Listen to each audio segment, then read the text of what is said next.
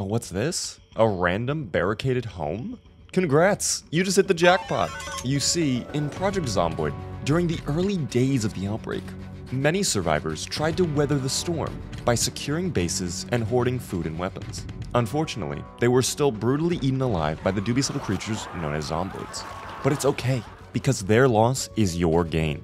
When you stumble upon a survivor base, it's best to first clear the perimeter of any threats. You wouldn't want to be snuck up on while looting. Once you know the outside is safe, look for an entry point. If you have to, use an axe to chop down the planks, or use a crowbar to pry them off. Once you're in, enjoy the bountiful loot. It's very easy to find valuable weapons like pitchforks, machetes, guns, and even katanas here. You'll also often walk away with extra canned foods and medical supplies. For more tips, follow me on Twitch.